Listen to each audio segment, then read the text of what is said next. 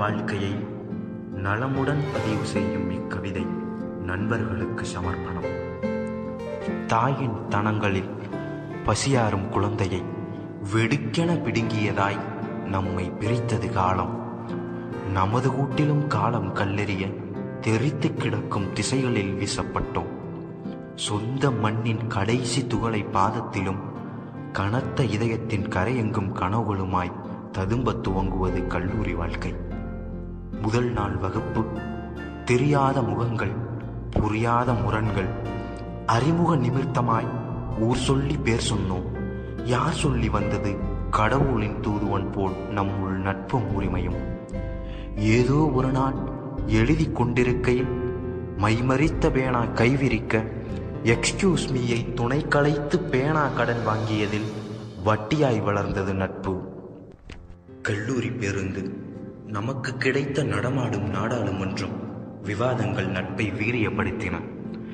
கல்லூரி பேருந்தின் அத்தனை இருக்கையும் அன்றைய தேர்விற்கான அவசர பாடசாலை. எம்ஆர்ஆரின் ஏணிப்படிகளுக்கும் நம்மை தெரியும்.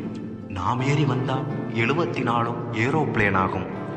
8:30 மணி கல்லூரிக்கு எப்படி கிளம்பினும் 7-8 நிமிடம் தாமதமாக அடையாள அட்டையில் ஆரம்பித்து அரியர்ஸ் வரை நீளும் விசாரணைக்கு பயந்து கேண்டீனுக்குள் அகதியாகும். ஒரு தட்டில் ஒன்று கூடி நாம் உண்ண நிறைந்தது வயிறு மட்டுமல்ல, உயிரும் தான். நகராட்சி அலுவலகங்களில் கூட ஒரு முறைதான் விடுப்பு விண்ணப்பங்களில் பலமுறை பதிவு செய்தோம் பாட்டி இறந்ததை. பொங்கலுக்கு எடுத்த சட்டை நண்பர்கள் போட்டு போட்டு தீபாவளிக்குத்தான் திரும்பி வரும் நட்பின் யாத்திரை முடித்து. அண்ணா பல்கலைக்கழகத்து பட்டம் கிடைத்ததோ இல்லையோ, அண்ணா பட்டம் கிடைத்தது ஜூனியர் பெண்கள் தயவில்.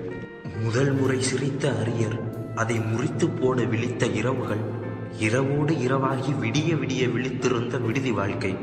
நண்பன் வீட்டு திருமணத்திற்காய் ஒட்டு மொத்தமாய் மட்டம் போட்ட திட்டங்கள், கேக் பூசி திரிந்த நள்ளிரவு பிறந்த நாட்கள், நமது வாழ்க்கையை வெள்ளையடிக்க சுண்ணாம்பு கட்டியை கையில் எடுத்த ஆசிரியர் எனும் கல்லூரி கடவுள்கள்.